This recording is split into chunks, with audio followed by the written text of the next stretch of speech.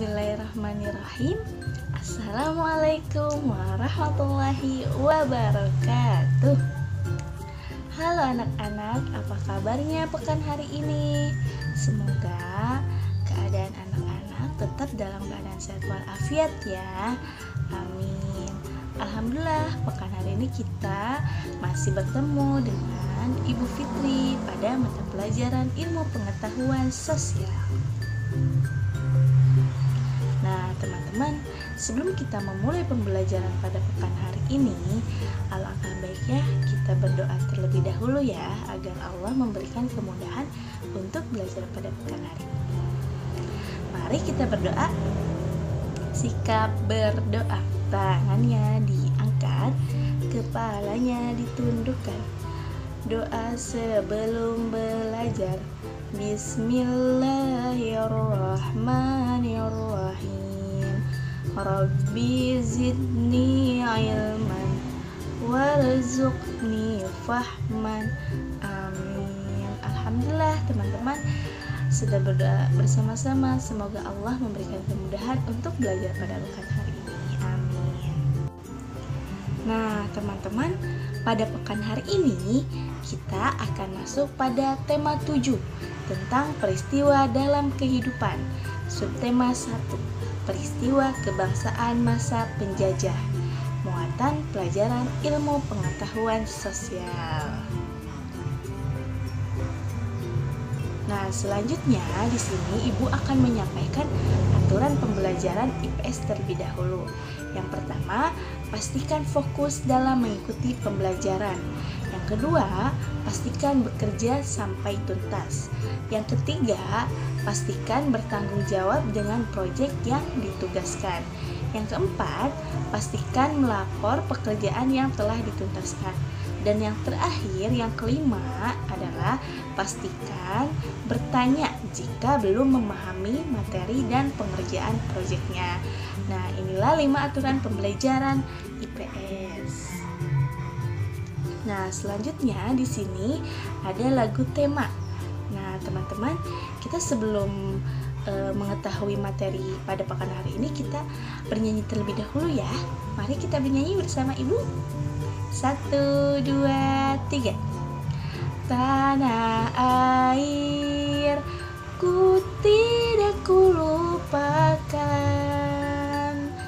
kan terkenang selama hidupku. Biarpun saya pergi jauh, tidak akan hilang dari kalbu. Tanahku yang ku cintai, engkau ku hargai. Walaupun banyak negeri ku jalani, yang masyhur permai di kata orang, tetapi kampung dan rumahku, di sanalah ku rasa senang. Tanahku tak kulupakan, engkau ku banggakan. Nah, itulah terkait lagu tema tentang tanah airku. Terima kasih teman-teman sudah bernyanyi bersama Ibu. Nah, selanjutnya di sini sebelum Ibu menyampaikan materinya, Ibu akan memaparkan terkait tentang subtema pada pekan hari ini, yaitu tentang peristiwa kebangsaan masa penjajah. Nah, di sini ada pengertian terkait penjajahan atau juga bisa disebut dengan kolonialisme. Apa sih penjajah atau kolonialisme itu? Yaitu suatu sistem di mana suatu negara menguasai rakyat dan sumber daya alam tetapi masih tetap berhubungan dengan negara tersebut. Nah, jadi pengertian dari penjajahan adalah suatu sistem di mana suatu negara itu menguasai rakyatnya dan sumber daya alam dari negara tersebut. Tetapi negara tersebut masih berhubungan dengan negara yang akan dijajah. Nah, di sini selanjutnya Indonesia itu dijajah oleh bangsa Eropa selama 350 tahun. Nah, selanjutnya tujuan bangsa Eropa menjajah bangsa Indonesia yaitu yang pertama ingin menguasai kekuasaan wilayah, dan yang kedua ingin mengambil hasil sumber daya alam bangsa Indonesia tersebut. Nah, itulah tujuan bangsa Eropa datang ke Indonesia dengan penjajahannya. Nah, selanjutnya bangsa Indonesia ini dijajah oleh 4 negara Eropa, yaitu yang pertama ada bangsa Portugis, Spanyol, Belanda, dan Inggris. Nah, inilah poin terkait tentang subtema pada pekan hari ini. Nah, selanjutnya di sini Ibu akan menjelaskan terkait tentang materinya. Nah, pada materi pekan hari ini terkait tentang proses kedatangan bangsa Eropa dan sistem tanam paksa. Nah, yang pertama di sini Ibu akan memaparkan terkait proses kedatangan bangsa Eropa terlebih dahulu ya, teman-teman. Nah, di sini proses kedatangan bangsa Eropa ke Indonesia. Pada awal abad 15, bangsa Eropa mulai mengadakan penjelajahan ke samudra. Nah, tujuan bangsa Eropa ini melakukan penjelajahan yaitu untuk mencari kekayaan, kejayaan, dan menyebarkan ajaran agamanya. Nah, salah satu kebutuhan yang sangat diperlukan oleh bangsa Eropa adalah rempah-rempah, di mana rempah-rempah ini berguna untuk obat-obatan, penyedap makanan, dan pengawet makanan. Nah, selain itu juga bangsa Eropa memerlukan rempah-rempah ini untuk menghangatkan tubuh karena negara Eropa tersebut beriklim dingin. Jadi makanya kenapa bangsa Eropa itu ingin menguasai sumber daya alam bangsa Indonesia, karena rempah-rempahnya ini akan digunakan oleh negara Eropa itu sebagai menghangatkan tubuh dan yang lain sebagainya. Nah, selanjutnya di sini negara penghasil rempah-rempah yang terkenal sejak zaman dulu adalah negara Indonesia.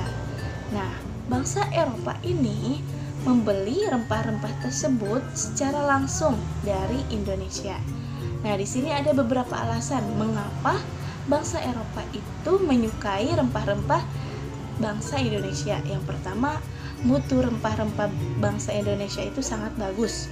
Yang kedua, harganya lebih murah dibandingkan harga di negara Eropa sendiri. Nah, inilah beberapa poin terkait proses kedatangan bangsa Eropa ke Indonesia. Selanjutnya yaitu ada bangsa Eropa melakukan penjelajahan ke Indonesia. Penjelajahan bangsa Eropa pertama dimulai oleh bangsa Portugis, di mana kapal mereka pertama kali mendarat di Malaka pada tahun 1511 atau 1511. Nah, berikutnya ialah bangsa Spanyol yang mendarat di Tidore, Maluku pada tahun 1521. Kemudian disusul oleh bangsa Inggris dan Belanda. Nah, kapal-kapal Belanda pertama kali mendarat di pelabuhan Banten pada tahun 1596. Nah, inilah terkait tentang penjelajahan bangsa Eropa pertama kali menjelajah ke negara Indonesia, yaitu yang pertama kali itu oleh bangsa Portugis pada tahun 1511. Yang kedua yaitu oleh bangsa Spanyol yang mendarat di Tidore, yaitu daerah Maluku pada tahun 1521. Lalu disusul oleh bangsa Belanda dan bangsa Inggris. Nah, kapal-kapal Belanda pertama kali mendarat itu ada di Pelabuhan Banten pada tahun 1596. Nah, setelah kita mengetahui bangsa Belanda menjelajah ke negara Indonesia, selanjutnya itu ada faktor-faktor pendorongnya dalam penjelajahan bangsa Eropa ke Indonesia, yaitu atau bisa faktor-faktor pendorong penjelajahan pada samudera. Nah, faktor-faktornya yaitu yang pertama adanya keinginan mencari kekayaan, atau bahasa Inggrisnya itu kekayaan itu gold. Yang kedua adanya keinginan menyebarkan agama atau gospel, dan yang ketiga adanya keinginan mencari kejayaan atau glory, dan yang terakhir yang keempat itu faktor pendorong penjelajahan samudra, yaitu adanya perkembangan ilmu pengetahuan dan teknologi yang berkembang pesat. Nah, inilah 4 faktor pendorong penjelajahan samudra. Nah, selanjutnya kita cari tahu yuk satu persatu penjelasannya. Nah, yang pertama di sini adanya keinginan mencari kekayaan, di mana kekayaan yang mereka cari terutama adalah rempah-rempah. Nah, sekitar abad 15 di Eropa, harga rempah-rempahnya sangat mahal. Harga rempah-rempah semahal emas. Nah, mereka sangat membutuhkan rempah-rempah untuk industri obat-obatan dan bumbu masak. Nah, maksudnya di sini itu untuk negara atau bangsa yang menjelajah bangsa Indonesia ya, teman-teman, dimana yang pertama itu adanya keinginan mencari kekayaan, dimana bangsa Eropa ini menjelajah ke Indonesia ingin utamanya itu mencari rempah-rempah, karena pada abad 15 di Eropa itu harga rempah-rempahnya itu sangat mahal, makanya bangsa Eropa itu menjelajah ke bangsa negara Indonesia untuk membeli rempah-rempah. Nah, di mana harga rempah-rempah bangsa Eropa ini waktu dulu harganya semahal emas. Nah, mereka ini membutuhkan rempah-rempah untuk industri obat-obatan dan bumbu masak. Nah, yang kedua yaitu adanya keinginan menyebarkan agama. Nah, selain mencari kekayaan dan tanah jajahan, bangsa Eropa ini juga ingin membawa misi khusus, di mana misi khusus tersebut adalah menyebarkan agama kepada penduduk daerah yang dia ingin kuasai. Nah, tugas mereka ini dianggap sebagai tugas suci yang harus dilaksanakan ke seluruh dunia, yaitu yang pertama kali dipelopori oleh bangsa Portugis.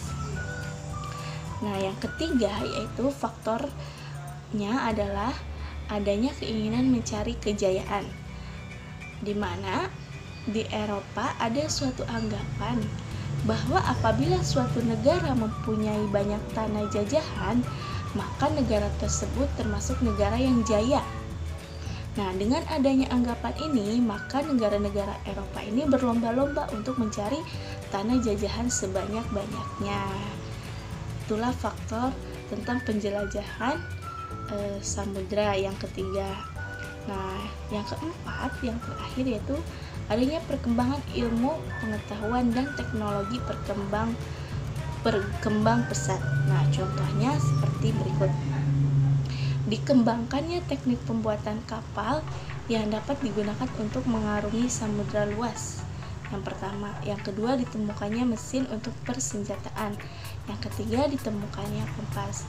Nah, 3 poin inilah terkait faktor pendorong adanya penjelajahan samudra dalam perkembangan ilmu pengetahuan dan teknologi yang berkembang pesat.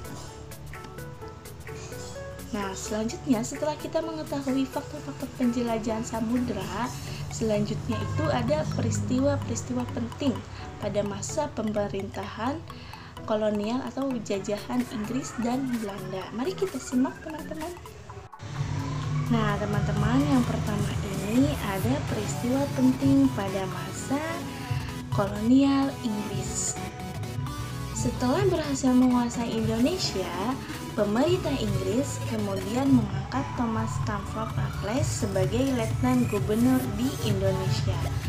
Nah, Raffles ini memulai tugasnya pada tanggal 19 Oktober 1811 dengan beberapa kebijakan, diantaranya yaitu kebijakan di bidang ilmu pengetahuan, kebijakan di bidang ekonomi, kebijakan di pemerintahan, pengadilan, dan sosial. Nah, inilah terkait tentang peristiwa penting pada masa penjajahan atau kolonial Inggris. Yang kedua yaitu peristiwa penting pada masa penjajahan Belanda atau kolonial Belanda. Nah, di mana pada tahun 1595 Belanda mengangkat dari Eropa di bawah pimpinan Cornelis de Houtman dan sampai di Indonesia pada tahun 1596 dengan mendarat di Banten. Jadi, pada tahun 1595 Belanda ini mengangkat ajudan mungkin ya dari Eropa di bawah pimpinan Cornelis de Houtman. Nah, terus kemudian sampailah di Indonesia pada tahun 1596 dengan mendarat di Banten. Sejak pelayaran de Houtman, banyak berdiri perusahaan-perusahaan dagang Belanda yang masing-masing memiliki kapal sendiri dan berlayar ke Indonesia. Nah, peristiwa penting pada masa kolonial Belanda ini antara lain yaitu yang pertama ada pembentukan VOC. Nah, di mana pedagang Belanda dengan didukung oleh pemerintahannya membentuk kongsi dagang yang bernama VOC. VOC ini singkatan dari Verenigde Oostindische-Compagnie pada tanggal 20 Maret 1602. Nah, tujuannya pembentukan VOC ini di Indonesia antara lain yang pertama menguasai pelabuhan-pelabuhan penting. Yang kedua, menguasai kerajaan-kerajaan di Indonesia. Yang ketiga, melaksanakan monopoli perdagangan rempah-rempah. Nah, selanjutnya yaitu yang kedua ada terkait tentang sistem tanam paksa. Nah, pada masa kepemimpinan Johannes van den Bos, Belanda memperkenalkan sistem tanam paksa, di mana sistem tanam paksa pertama kali ini diperkenalkan di Jawa dan dikembangkan di daerah-daerah luar Jawa. Yaitu yang pertama itu ada di Sumatera Barat, di mana sistem tanam paksa ini dimulai sejak tahun 1847, di mana pada saat itu penduduk yang telah lama menanam kopi secara bebas dipaksa menanam kopi lagi untuk diserahkan kepada pemerintahan kolonial Belanda. Nah, terus sistem yang hampir sama juga dilaksanakan di tempat lain seperti Minahasa, Lampung, dan Palembang. Nah, kopi ini merupakan tanaman utama yang ada di Sumatera Barat dan Minahasa. Adapun lada merupakan tanaman utamanya yang ada di Lampung dan Palembang. Nah, di sini di Minahasa kebijakan yang sama pun diberlakukan pada tanaman kelapa, berarti selain kopi ya teman-teman. Nah, selanjutnya itu ada pelaksanaan tanam paksa banyak terjadi penyimpangan. Nah, diantaranya yang pertama, jatah tanah untuk tanaman ekspor melebihi 1/5 tanah garapan, apalagi jika tanahnya itu subur. Rakyat lebih banyak mencurahkan perhatian, tenaga, dan waktunya untuk tanaman ekspor sehingga banyak yang tidak sempat mengerjakan sawah dan ladangnya sendiri. Yang kedua, rakyat yang tidak memiliki tanah harus bekerja lebih 1:5 tahun atau setengah tahun. Nah, yang ketiga, waktu pelaksanaan tanam paksa ternyata melebihi waktu tanam padi yaitu 3 bulan sebab tanaman-tanaman perkebunan memerlukan perawatan terus-menerus. Nah, terus selanjutnya setiap kelebihan hasil panen dari jumlah pajak yang harus dibayarkan kembali kepada rakyatnya ternyata tidak dikembalikan lagi kepada rakyatnya. Dan yang kelima, kegagalan panen tanaman wajib menjadi tanggung jawab rakyat atau petani. Nah, itulah pelaksanaan tanam paksa bagi terjadinya penyimpangan, di mana seharusnya warga atau rakyat Indonesia harus punya jatah dari tanah tersebut, tetapi sama bangsa Belanda itu tetap dikuasai gitu. Nah, selanjutnya itu adanya penyimpangan pelaksanaan tanam paksa membawa akibat yang memberatkan rakyat. Nah, di mana akibat dari penyimpangan pelaksanaan tanam paksa tersebut yaitu yang antara lain yang pertama, banyak tanah terbengkalai sehingga panennya pun gagal. Terus rakyat makin menderita, wabah penyakit makin banyak atau merajalela, bahaya kelaparan pun melanda, yaitu di daerah Cirebon, dan memaksa rakyat mengungsi ke daerah lain untuk menyelamatkan diri. Dan yang kedua, kelaparan hebat juga terjadi di Grobogan yang mengakibatkan banyak kematian sehingga jumlah penduduk pun menurun tajam. Nah, tanam paksa yang diterapkan oleh Belanda di Indonesia ternyata mengakibatkan aksi penentangan, di mana di sini ada salah satu pemerintahan Belanda itu menghapus tanam paksa ini secara bertahap, karena dengan adanya tanam paksa ini kekencaman bagi rakyat Indonesia itu sangat terpuruk, teman-teman. Nah, salah satu tokoh Belanda yang menentang sistem tanam paksa adalah Douwe dengan nama samaran Multatuli, di mana Edward Douwe mengajukan tuntutan kepada pemerintah kolonial Belanda untuk lebih memprihatinkan kehidupan bangsa Indonesia, karena kejayaan negara Belanda itu merupakan hasil tetesan keringat rakyat Indonesia. Nah, si Douwe ini mengusulkan langkah-langkah untuk membalas budi bangsa Indonesia. Nah, langkah-langkahnya itu yang pertama adanya pendidikan atau edukasi, yang kedua membangun saluran pengairan atau irigasi, yang ketiga memindahkan penduduk dari daerah yang padat ke daerah yang jarang penduduknya atau transmigrasi. Itulah pemerintahan yang dipimpin oleh Douwe untuk memberikan ke bangsa Indonesia agar tidak terpuruk lagi dengan adanya sistem tanam paksa ini. Nah, selanjutnya yaitu dari informasi yang Ustazah atau Ibu sampaikan di sini, Ibu akan menyimpulkan terkait materinya. Karena materi pada pekan hari ini cukup banyak terkait tentang sejarah bangsa Indonesia dijajah oleh bangsa Eropa. Nah, kesimpulannya yang pertama, bangsa Eropa datang ke Indonesia pada awal abad, yaitu awal abad 15. Nah, tujuan bangsa Eropa menjajah bangsa Indonesia ini dengan 3 cara, yaitu ingin mencari kekayaan, ingin menyebarkan agama, dan yang terakhir ingin mencari kejayaan. Nah, yang ketiga, kesimpulannya bangsa Indonesia pertama kali dijajah oleh bangsa Portugis pada tahun 1511, lalu disusul oleh bangsa Spanyol pada tahun 1521, lalu kemudian disusul oleh bangsa Inggris dan bangsa Belanda itu pada tahun 1596. Nah, yang keempat, kesimpulannya peristiwa penting pada masa penjajahan Belanda yaitu dengan adanya pembentukan VOC dan sistem tanam paksa.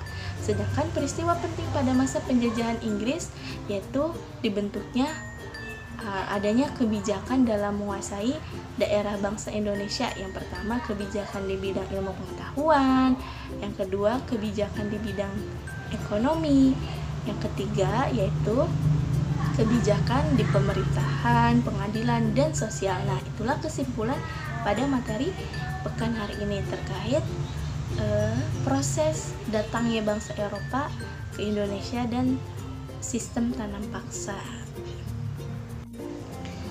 Nah, selanjutnya itu ada proyek pada pekan hari ini. Proyek pada pekan hari ini ada 2 ya, teman-teman. Yang pertama, jawablah pertanyaan soal di bawah ini.